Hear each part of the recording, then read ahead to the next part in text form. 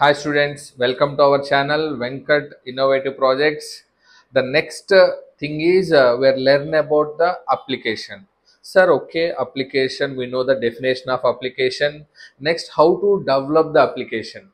So if you want to start the development, first we need to know which type of application you want to develop. So types of applications are having? Yes, we're having number of types of applications. In that one, which type of application you want to develop? Before going to know that one, what are the types of application or categories of application, we will see one by one. What is the first one?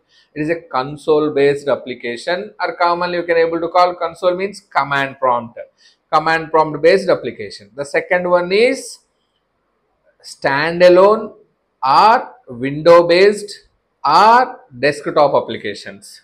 Third one is web or distributed applications, and the fourth one is web or distributed completed now. The fourth one is enterprise application, and the fifth one is mobile based application. So how many you are having?